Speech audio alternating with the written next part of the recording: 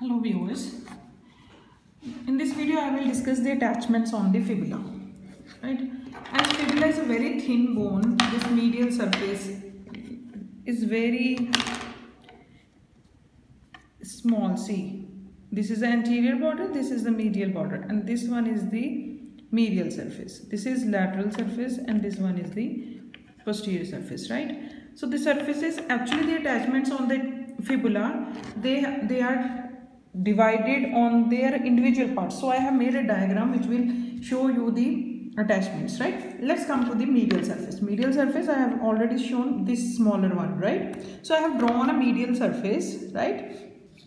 Medial surface is between anterior and interosseous border, right? So in between anterior and interosseous border is the medial surface, right? So interosseous or medial border, right? So I have divided this medial surface into three areas: upper 1/3, middle 2/4 and lower 1/3, right?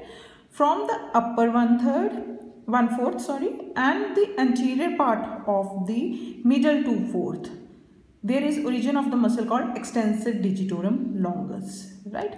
From the posterior 2/4, the muscle which arises is extensor hallucis longus, extensor digitorum longus, extensor hallucis longus.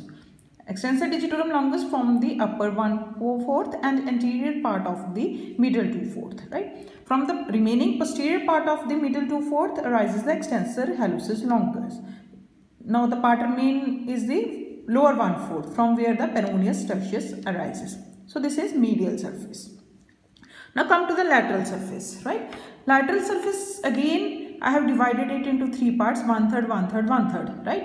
So lateral surface, two muscle arises: peroneus longus and peroneus brevis, right? The third muscle, peroneus tertius, I have already discussed its origin from the lower 1/4 of the medial surface. From the lateral surface we have only two muscles, longus and brevis, peroneus longus and peroneus brevis. Peroneus longus arises from this is the lateral surface. Lateral surface is between the anterior border and the posterior border, right? So from the upper 1/3 and the posterior part of the middle 1/3 arises a peroneus longus, right? And from the middle 1/3 and the lower anterior part of the middle 1/3 and the lower part of the lower 1/3 arises the peroneus brevis, right? So these are the muscles on the medial and lateral surface. Which surface we are left with? Posterior surface. So I have already discussed this posterior surface. Posterior surface, it is divided into two parts by a crest, right? So this is the posterior surface, right? Posterior surface is divided by a crest into two parts,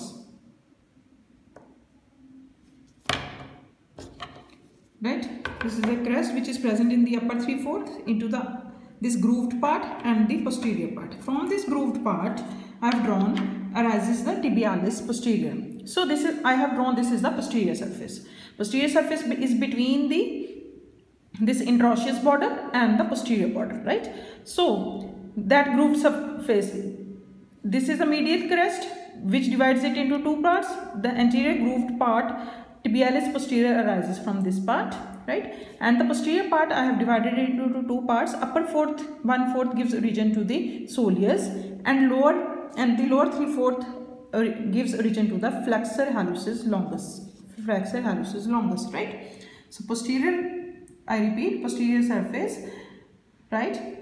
The grooved surface in between the interosseous border and medial crest gives origin to tibialis posterior, and the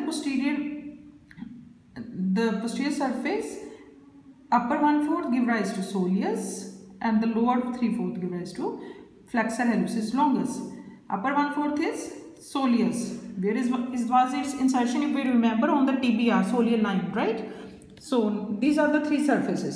Now I will discuss we have borders: anterior, posterior and interosseous border. So anterior border gives attachment to the anterior intermuscular septum. Here I will show you, this is the anterior border, right? Where I have shown you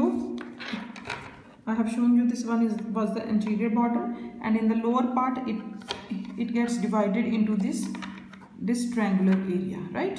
So So anterior intermuscular septum of the leg is attached onto the whole margin of the anterior border, right?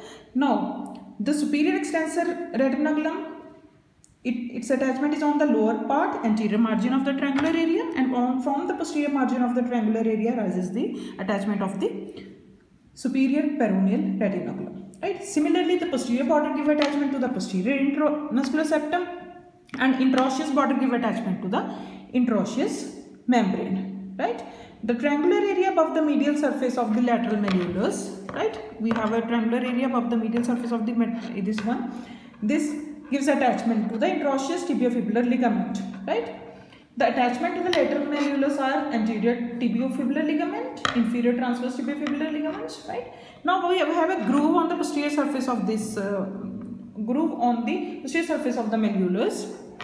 So this groove, this groove actually lodges the tendon of peroneus tertius, brevis, and peroneus longus. Peroneus brevis lies deep and the peroneus longus is superficial, right? Now one more thing is important regarding this bone is that fibula violates the law of ossification, because the secondary center which appears first in the lower end does not fuse last, right? So this is all about the fibula. Thank you very much, students.